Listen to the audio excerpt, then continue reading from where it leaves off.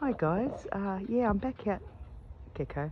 I'm back out here skywatching again.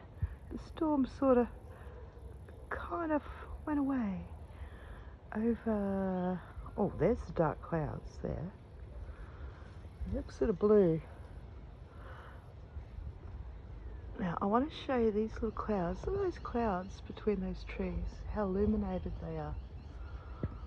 And this one here, I'll go closer. Why do we get just random illuminating clouds like that? I'm sure there's a scientific.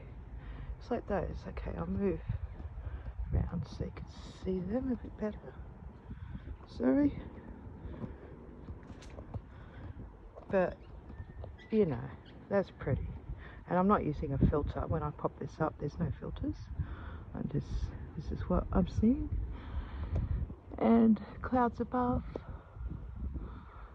So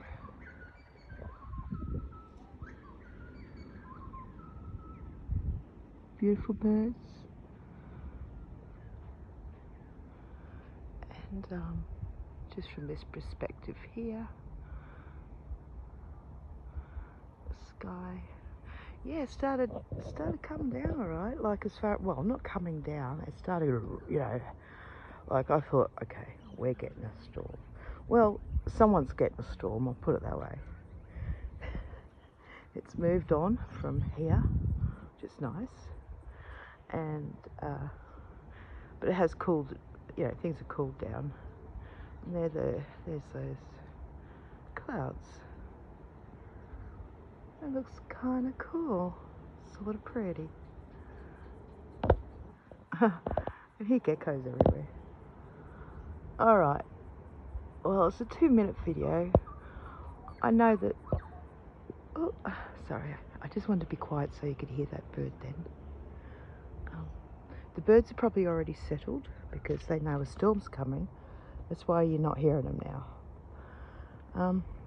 Alright, well, there's my, that's not a little kicker. I've just got a notification from Dan. Oh, God love you, Dan. Dan's Aquariums. Go and see him. He's the best. I love his fish. I gotta think. It's not weird. I just love watching the little fish all scurry for their little bits of food. And he's just shared out my video. You are such a lovely man, Dan. Thank you. And from the motherland. All my ancestors' family were from the UK, so I call it the mothership as a joke.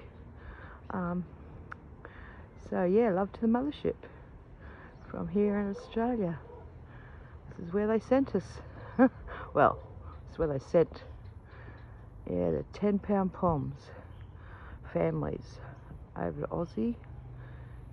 Oh, that looks like a smiling whale, or it looks like an eye there, like a little funny nose, little mouth.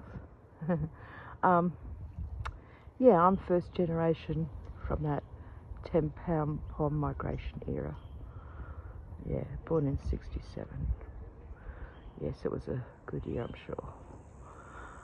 Anyway, I'll go because it's nearly 4 minutes, and yeah, I have been chillaxing watching Dan's new one. The fish just swimming around.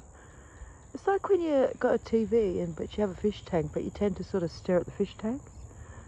I don't know, it's like that. I suppose because it's natural, it's nature.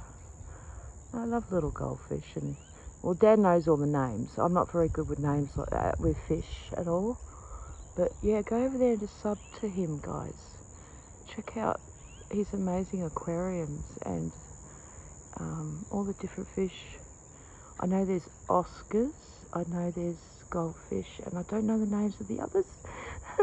He mentions it, but I can't remember, but I'm sorry. So go over there and sub to Dan, capital D, capital A, capital N.